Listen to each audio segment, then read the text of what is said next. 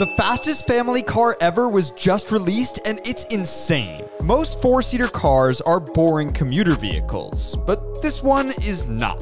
Koenigsegg is known for making some of the wildest hypercars on the planet, and the Gemera is no exception. It's the first four-seater hypercar ever produced, and it makes over 2,300 horsepower. That's more power than 6 base Porsche 911s combined. The Gemera also has a top speed of around 250 miles per hour, and it can fit all of your luggage at the same time. Is this the best family car ever made? For more car content, follow me.